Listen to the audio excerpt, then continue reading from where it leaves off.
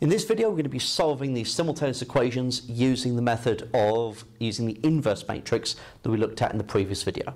Okay, so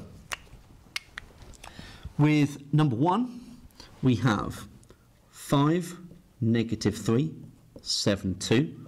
So the coefficients of the x's and y's multiplying with x, y will be equal to 28, 64. Okay, so x, y will be equal to the inverse matrix of this one here,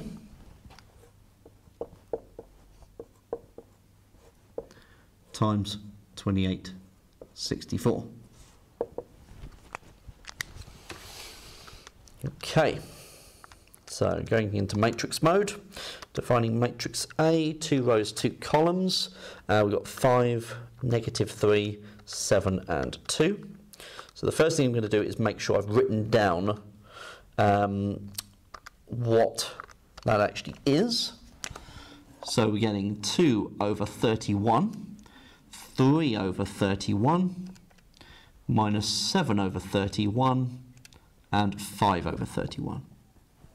So that's being applied against 28, 64. Okay. So let's define another matrix, matrix B. This has got 2 rows and 1 column, 28 and 64.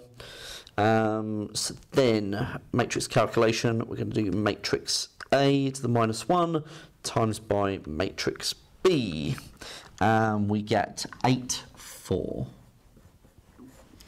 So x is equal to 8, y is equal to 4, solves those simultaneous equations.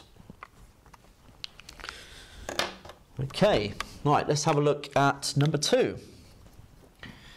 So we have 6, -4, 18, 8, being applied against x, y, and that's going to be equal to -9, 3. Okay, so x, y must be the inverse matrix of 6 minus 4, 18, 8, being applied to -9, 3. Okay, so define matrix A, 2 rows, 2 columns. So we've got the 6, -4, 18 and 8. So let's see what the inverse matrix actually is for that. So we get 1 over 15, 1 over 30, minus 3 over 20,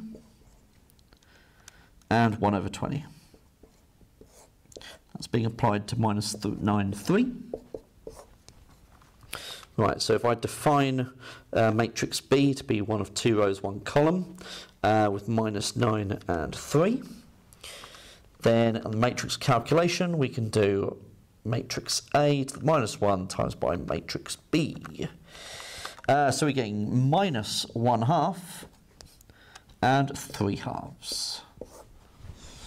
So solutions, x is -1/2 and y is 3/2. Okay, so that's how we can use matrices to solve these simultaneous equations.